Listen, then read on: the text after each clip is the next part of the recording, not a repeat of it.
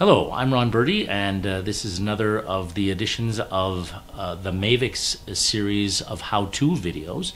And in this case, we'll be describing how to do recording with Maevex. Here we have the PowerStream Plus software running and a Maevex 6150 that I'll choose to use out of the two that are there. And in the interface, we see there's some processes and some defaults already set up, a number of inputs and so on. But we'll just take a look at the recording and start by enabling a recording. So first I hit a recording, create a recording within the process. And there's a couple of ways to start a recording. One is via PowerStream by hitting the enable recording button and then hitting apply. Before I do that, I have to set a name, or a location for the recording.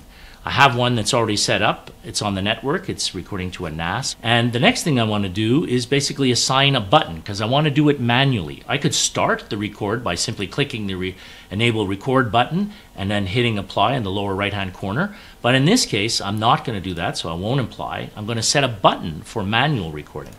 I'll choose button number 1. And I'll set a file name prefix, so we'll call it test1. We'll call that our recording at this point, or that'll be the name for it. And now I'll apply. So the recording hasn't started, but now my button is assigned. So I'll go to my 6150 that I drilled into in the PowerStream software that's represented here. I'll press the 1 button, and now we see it's recording. You see in the interface, under the recording part of the interface, there's a red button, typical for recording indication in most places. And then let's go look at our NAS and see if it's got one started. It has. There's one here started at the top, so we'll let it run a little bit. I'll show a little bit of movement of the screen. We'll go back and forth. And now I'll stop the button manually by pressing it. And the light goes off. And now just to refresh the screen of File Explorer, now the file's there. We'll click on it, and there's my video. And if I just click up here, you'll start to see the movement that I made of the screen.